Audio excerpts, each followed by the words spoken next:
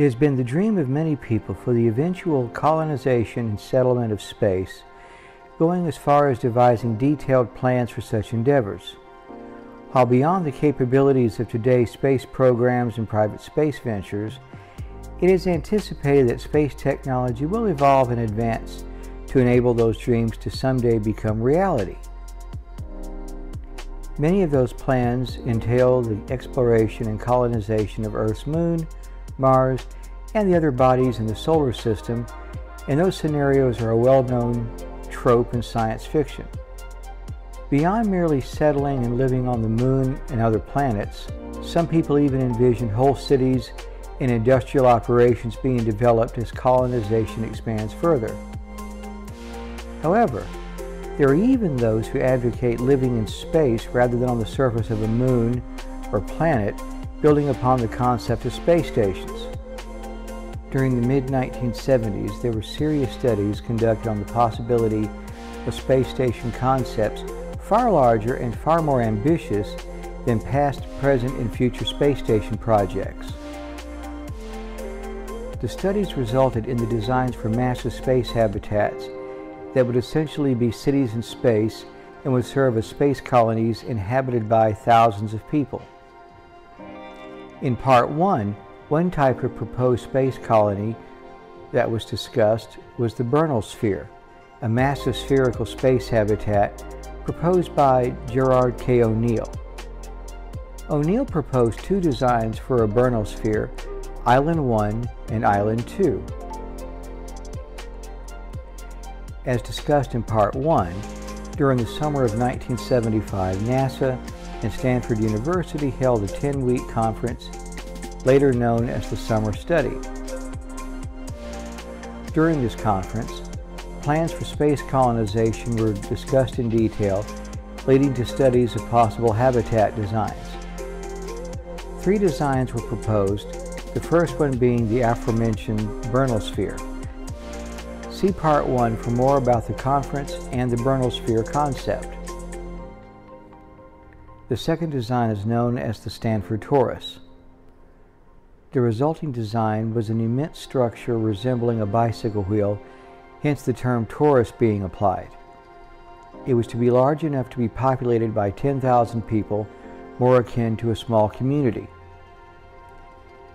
Like the Bernal-sphere discussed in Part 1, it would be positioned at the Earth-Moon L5 Lagrange point.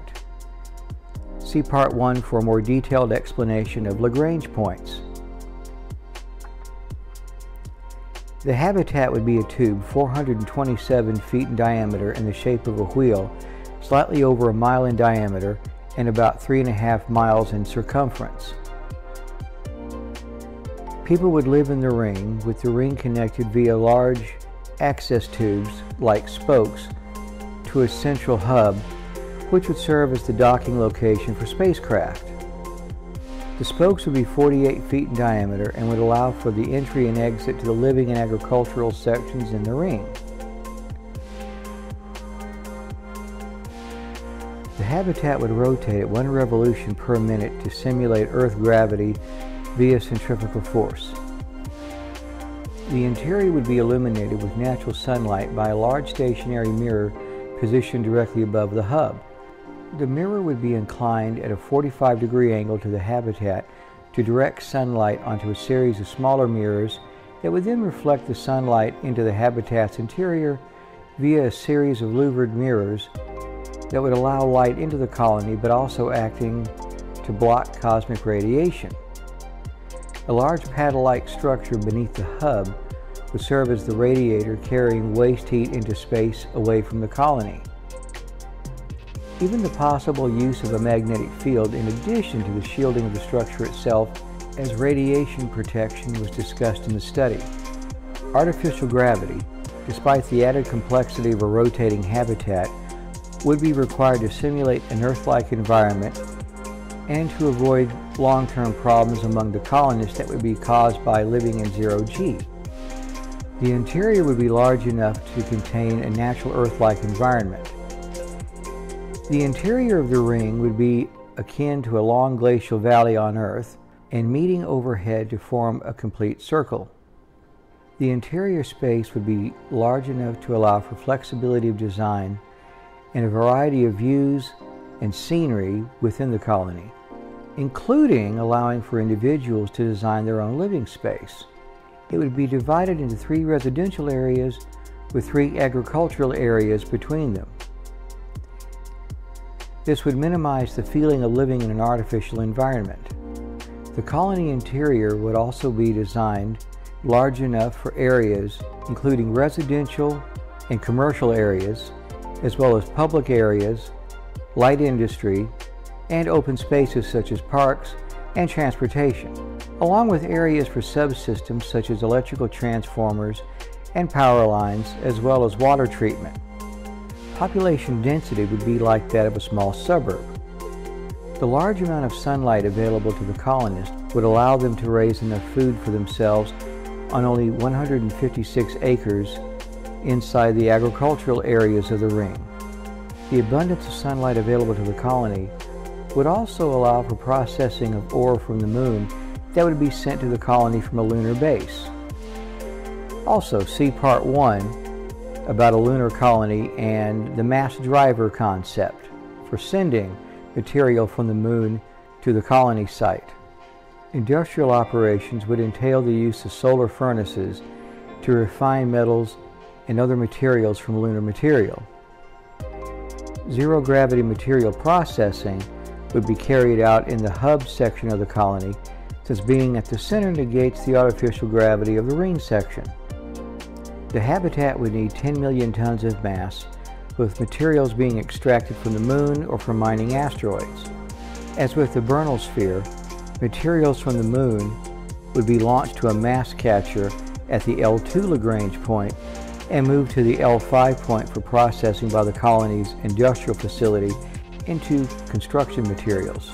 Construction of the colony would begin with the assembly of the hub section, then the spokes, and then the ring itself. Once enough of the ring had been completed, the rotation would be started to facilitate more construction workers and colonists arriving to begin their work building the interior spaces. In addition to industry operating on a colony producing satellites to be sent to lower Earth orbits and spacecraft, once the colony is fully operational, one major industrial process that would be carried out would be the production of materials for building new colonies. These later colonies would also be located at the L5 point along with the original colony, further advancing the colonization of space. The goal would be to have people permanently living in space, working and raising families as they would on Earth. As was the case with the Bernal sphere, some involved with the study assumed the colony would be built and inhabited by the early years of the 21st century. However, as previously stated, this and other space colony concepts have turned out to be extremely ambitious and far beyond the capabilities of current space programs or private space ventures. As is also the case with the Bernal sphere colony design, this is also one thing that might have been, but still has promise for the future once spaceflight capabilities and technology have advanced enough to allow such a massive project to be carried out, and in this case science fiction would become reality and humanity would truly become a spacefaring civilization. The third design will be discussed in Part 3.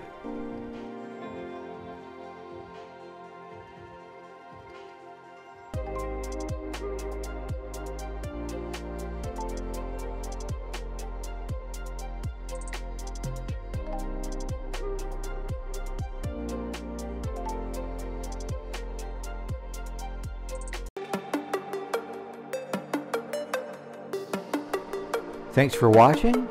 If you enjoyed this video, please like and subscribe, and check out the other videos on this channel. And always remember, when the future was cool,